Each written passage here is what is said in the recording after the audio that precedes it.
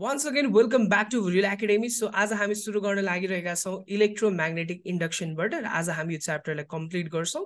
So हामीले यो भन्दा अगाडि पढिसकेको कुरा कसरी एउटा स्ट्रेट वायरमा हामीले म्याग्नेटिक फिल्ड र सँगसँगै डाइरेक्सन अफ द करेन्टलाई डिटरमाइन गर्न सक्छौं भन्ने कुरा हेर्यौं. सोलेनोइडमा कसरी र सँगसँगै एउटा सर्कुलर वायरमा कसरी, राइट? सो हामीले त्यहाँ राइट ह्यान्ड थम्ब रुल पनि युज गर्यौं, राइट ह्यान्ड ग्रिप रुल पनि युज गर्यौं. सो अब हामीले इलेक्ट्रोम्याग्नेटिक इन्डक्सन युज गर्छौं.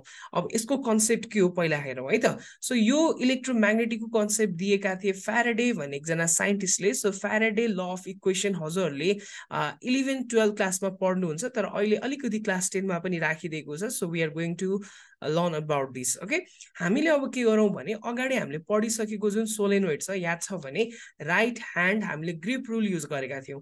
त्यति बेला जुन यो थम्ब छ यो थम्बले चाहिँ डिरेक्सन अफ के दिएको थियो, म्याग्नेटिक फिल्ड नर्थतिर.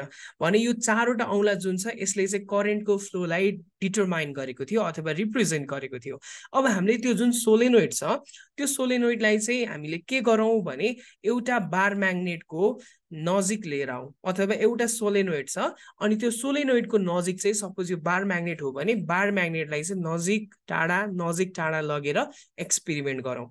जब हामी नर्थ पोल जुन म्याग्नेटको छ बार म्याग्नेटको त्यतातिर यसरी सोलेनोइडको नजिक लग्छौं भने त्यहाँ के हुन्छ भने करेन्ट जेनरेट हुन्छ र त्यो करेन्ट जुन जेनरेट भएको छ अथवा इन्ड्युस्ड भएको छ त्यति बेला चाहिँ हामीले त्यो सोलेनोइडमा एउटा एमिटर अथवा ग्याल्भानोमिटर बेसिकली जोड्यौं भने ग्याल्भानोमिटरले सर्टेन डिफ्लेक्सन देखाउँछ.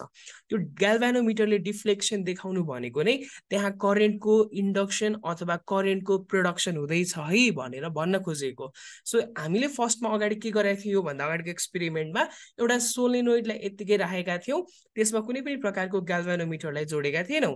अब हामीले के गर्यौं त एउटा ग्याल्भानोमिटर अथवा एमिटरलाई जोड्यौं र अर्को एउटा कुनै पनि म्याग्नेटलाई हामीले नजिक टाढा गरिकन एउटा एक्सपेरिमेन्ट क्यारी आउट गर्न लाग्यौं, राइट? कहिले नजिक ल्याउने कहिले टाढा लाग्ने. सो जब नजिक आयो त्यति बेला के हुन्छ भने त्यो ग्याल्भानोमिटरमा डिफ्लेक्सन देखिन्छ.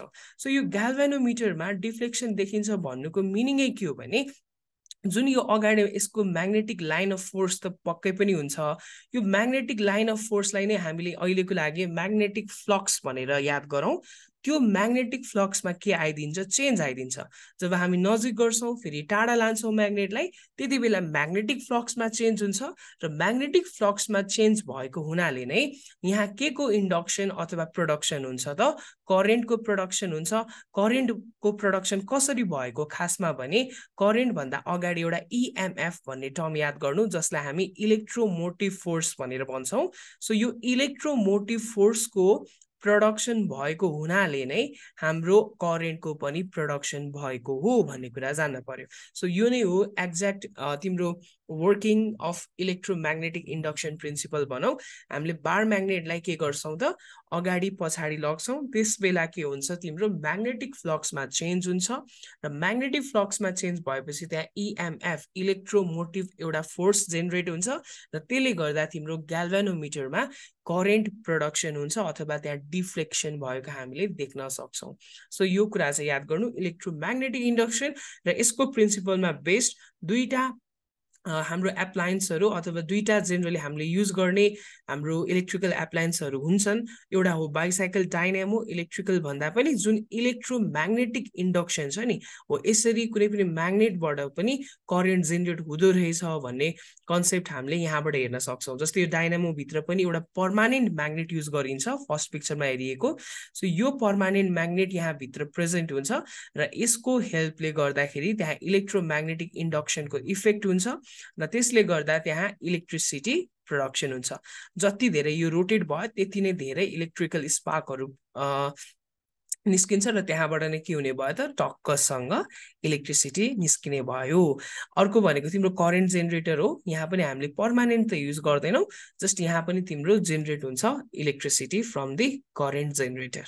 ओके, अब इलेक्ट्रिक मोटर भन्ने एउटा छ. इलेक्ट्रिक मोटर भनेको हाम्रो डेली लाइफमा हामीले युज गर्ने जति पनि प्राय जसो एप्लायन्सहरू छ जस्तै वासिङ मेसिनहरूदेखि लिकन अरू डिफ्रेन्ट काइन्ड अफ छन् तिनीहरू भनेको इलेक्ट्रिक मोटरको भनौँ एउटा एप्लायन्सहरू हुन् मोटर इफेक्टमा चल्ने सो इलेक्ट्रिकल इनर्जीलाई मेकानिकल इनर्जीमा चेन्ज गर्ने काम भनेको चाहिँ इलेक्ट्रिक मोटरको हो सो यो पोइन्ट याद गर्ने एउटा वायर जुन छ त्यो करेन्ट त्यसले बोकेको हुनु पर्यो त्यसले आफ्नो वरिपरि के गर्छ भनेर चाहिँ अघि नै मैले म्याग्नेटिक फिल्डलाई क्रिएट गर्छ र त्यो म्याग्नेटले गर्दाखेरि चाहिँ अब करेन्ट क्यारिङ वायरमा एउटा फोर्स लाग्छ र त्यो इफेक्टलाई नै हामीले मोटर इफेक्ट भन्छौँ र त्यसको प्रिन्सिपलमा नै यो इलेक्ट्रिक मोटरले काम गर्छ ओके जेनरल कुरा याद गर्ने अब ट्रान्सफर्मरको हामीले बेसिकली याद गर्नुपर्ने भनेको यसको काम भनेको इन्क्रिज अथवा डिक्रिज गर्ने हो म्याग्निट्युड अफ अल्टरनेटिङ भोल्टेजलाई एउटा कुरा के याद गर्नु पर्यो भने डिसी भोल्टेजलाई यसले केही पनि गर्दैन एक्जाममा धेरैजना कन्फ्युज हुने भनेको यदि